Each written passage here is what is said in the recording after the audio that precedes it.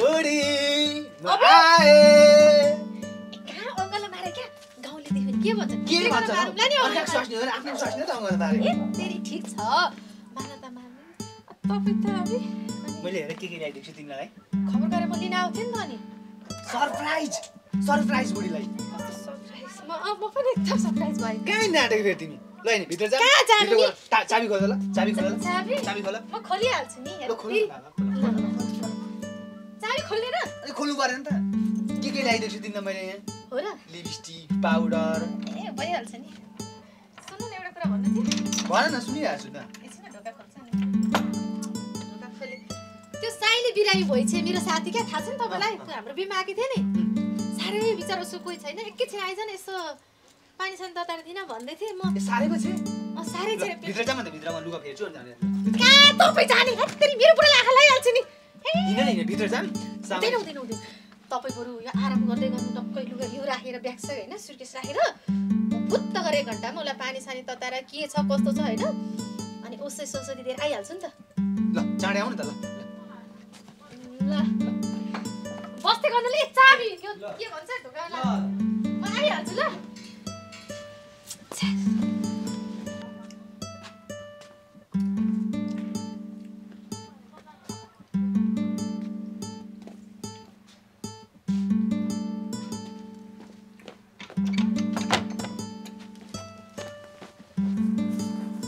साइली बुबु नमस्कार नमस्कार बाबु अनि तपाईँ त बिरामी हुनुहुन्छ साह्रै हुनुहुन्छ भन्थे मेरो स्वास्नीले मलाई के भइरहेछ र अनि भर्खर अनि स्वास्नीले तपाईँ बिरामी हुनुहुन्छ भनेर भेट्नु भएको थियो त नि म तातो पनि घर आउँछु भन्थे मेरो स्वास्नीले ए यहाँ मलाई भेट्न कोही त आएका छैनन् म यसै ठिक छु अनि त्यो राधिकाले त्यस्तै भन्दै थियो त अनि खै सन्चै हुनुहुन्छ भनेपछि म त सन्चै छु बरु तिम्रो श्रीमतीको चाहिँ हालाचाला अलिक ठिक छैन मैले बुझिनँ नि बुबु कस्तो भन्नाले अब तिमीले के बुझ्ने के नबुझ्ने खै एउटा लठुवासँग लागे जस्तो लागिरहेछ सधैँ भेट्न जान्छन् खै अस्ति एक ताका त पेट पनि अलिक ठुलो थियो अनि पछि यस्तो नबोल्नु सुन भएको कुरा गर्छु म अर्का ढाँट्न जान्दिनँ नराम्रो कुरा नगर्नु सुन बगो पनि भन्दै थिए बच्चा फ्याँके कि क्या हो थाहा छैन मलाई थाहा छैन है यस्ता कुरा म अर्का कुरा गर्ने पनि होइन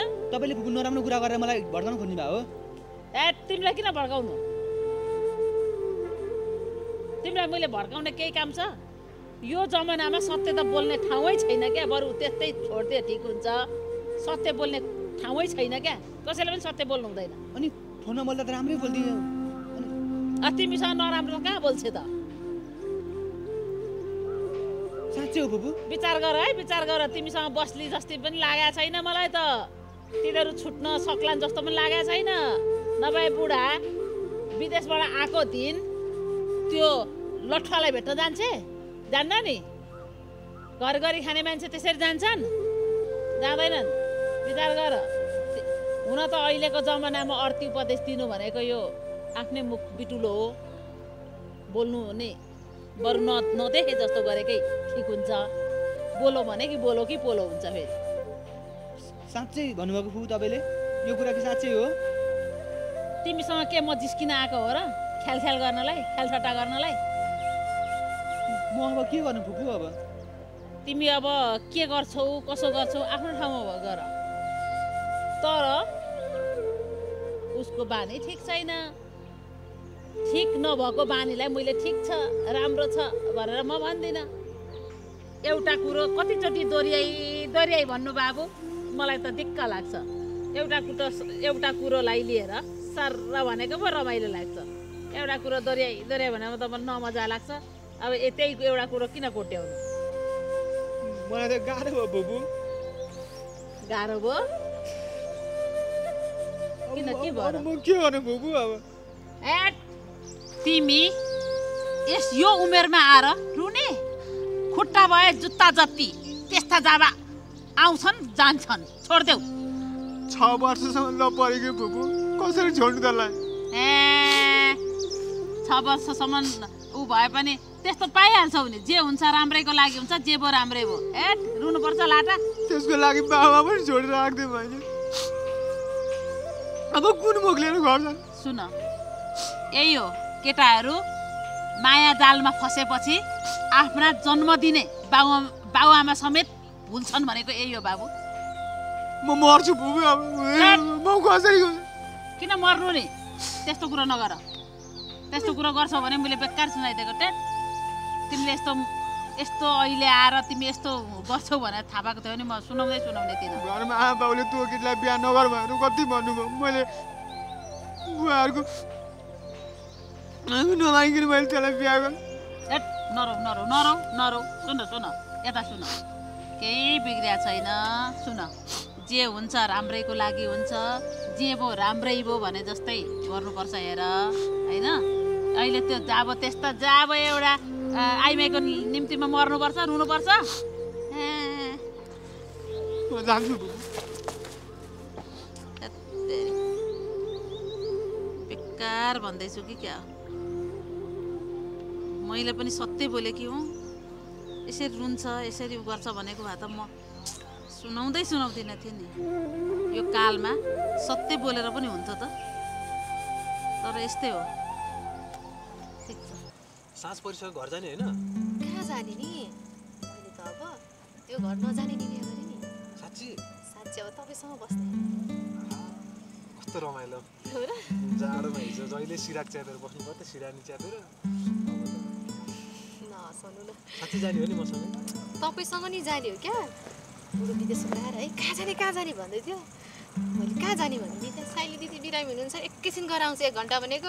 त्यस्तो घन्टा त कति भयो भएन, झमक्कै परिसक्यो है। के साँझ धेरै परिसक्यो, अब जाउँ कि जङ्गलमा धेरै बेर बस्नु पनि हुन्न। जाने त अहिले नै के यतै बस्ने विचार छ कि? कहाँ यो गाडीमा बस्नु? अनि जाउँ न त, तपाईँको घर घरमा गएर बसौँ न। यस्तो जाडोमा कहाँ बाहिर बस्नु त, घरमा गएर टक्क होइन।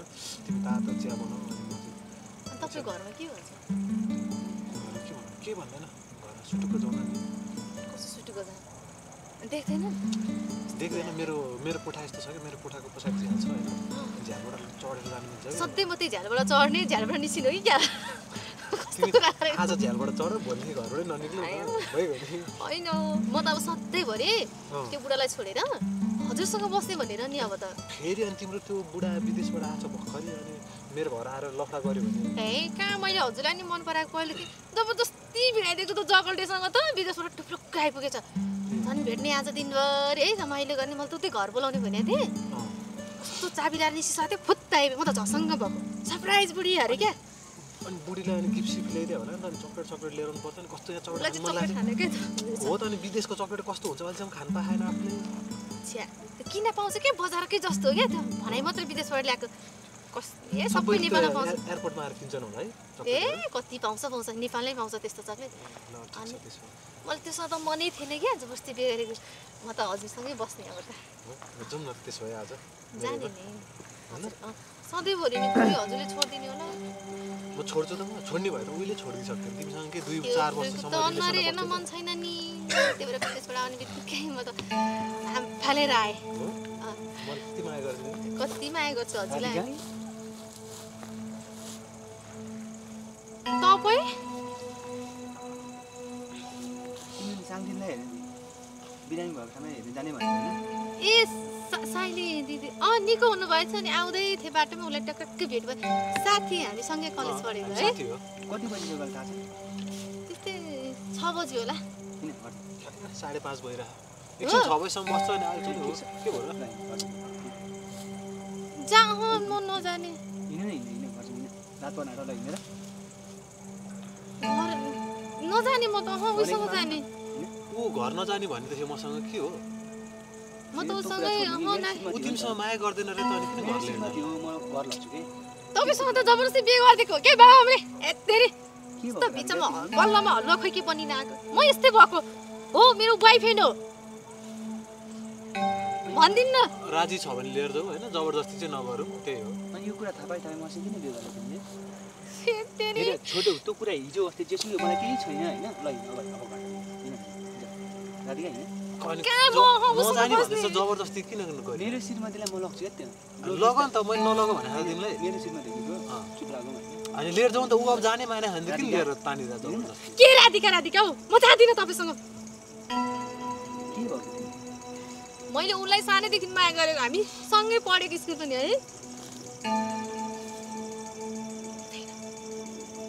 के भयो गरिनु त म त जान्नु अघि माथि जाने बोली के भन्नुभयो मलाई ए त्यो पुपुरका कुरा चासो गर्दै हिँड्छ आफ्नै त्यो कुरा मलाई चासो गरेको म यहाँ आउँथे त म आफ्नो छोराबारी के छ थाहा छैन अर्काको चासो गर्दै म जाँदिन क्या हेर्नु न हिँड्नु रातिको ल म जान्दिन किन तानी राखे जबरजस्ती हे तेरी म उसले माया गर्छु भनेको हे तेरी म उसँगै बस्छु किन न्यु खोज्या हो म चुगलाएर यहाँ बस्यो भनेर न्यु खोजिरहेको क्या जबरजस्ती किन गरे मैले होइन भने बिचमा आउनु भयो हामीले सानैदेखि लभ गरेको 9-10 वर्ष भइसक्यो हे किन तेरी म तानी जाँदिन को बोल्ने तैँले कला हाल्यो ओइ नमार म सोइ तिमी चुगलाएर बस मार्दी यसलाई त चिक्का लाग्यो मार्दी यसलाई